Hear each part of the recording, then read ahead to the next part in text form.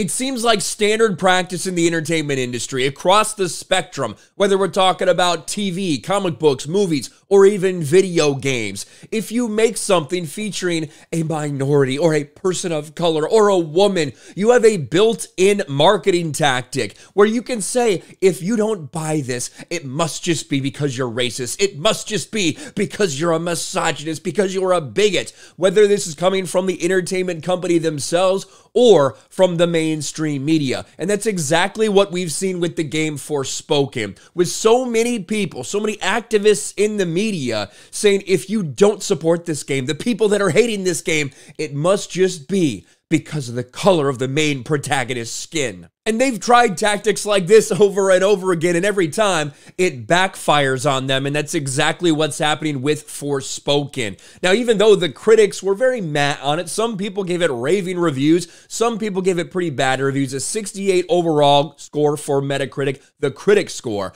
but the user score, that is a different story. A 4 right now with a lot of negative reviews for Forspoken. But you know, the funny thing is, when you go through all of these, not one single one, as I go through, I scrolled through probably, I don't know, 20, 30, 40 of the top reviews for this game, none of them say anything about the color of the person's skin. Yet people are still saying, if you don't like it, it must just be because you hate black women. Isn't that interesting? We're going to go through some of these. And yes, some of them do say the main character is very unlikable. But that's not coded language. That has nothing to do with someone's skin color and everything to do with the dialogue they chose to use for this protagonist. We played this before. I'm going to play this again.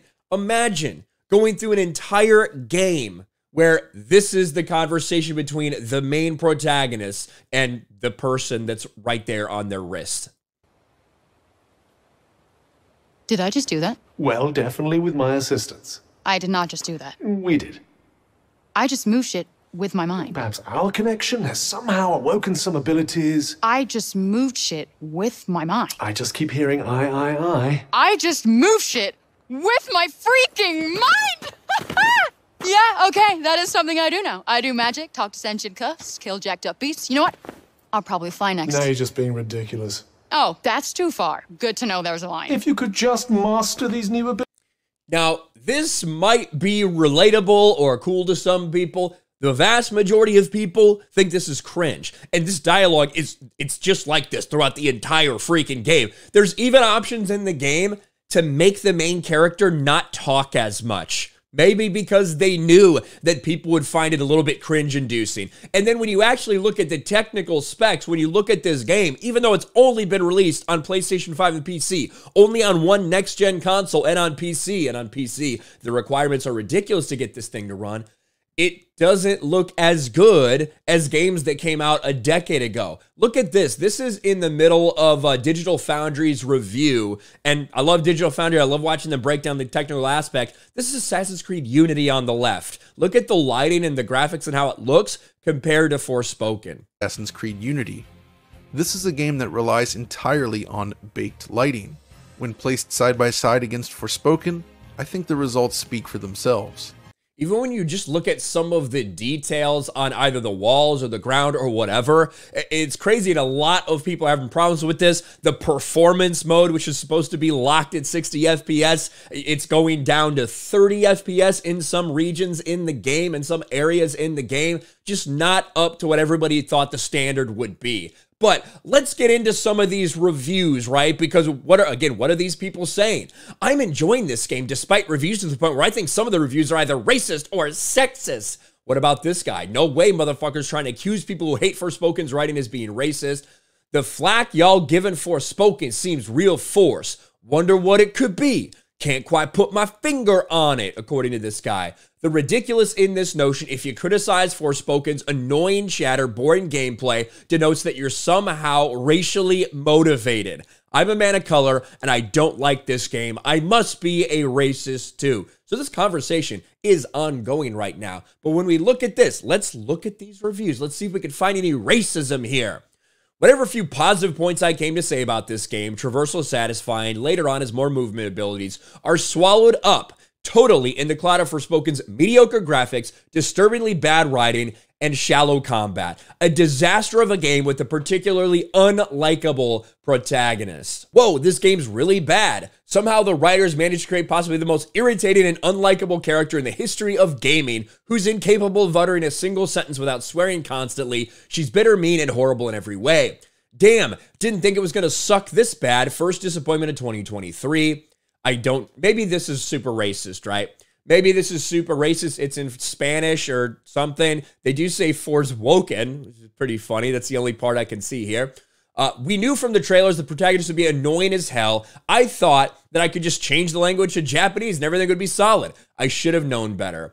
Not only is the protagonist super annoying, but everything is terrible. Poor story and writing, shallow combat, disappointing graphics.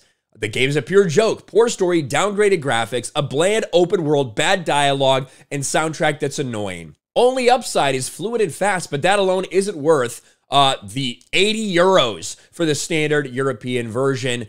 The game looks last gen and plays horribly. What gets a really low score is the disaster of a story, a main character that completely fails and who hates every single minute of her life.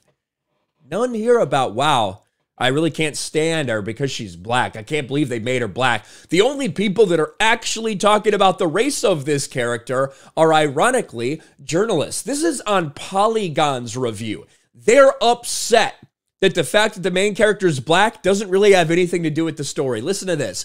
Before I wrap up, let's spare a word for Frey, a notionally black protagonist who joins a growing trend in media of putting black people in worlds where race is inconsequential. Except the game is very insistent that Frey's a New Yorker, mysterious birth or no, spending her life up to this point growing up in our decided non-fantasy world where blackness is a non-factor.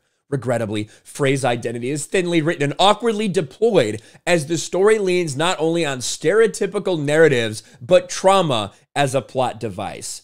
They are mad that they don't address the fact that she's black more, that her blackness isn't more a part of the character.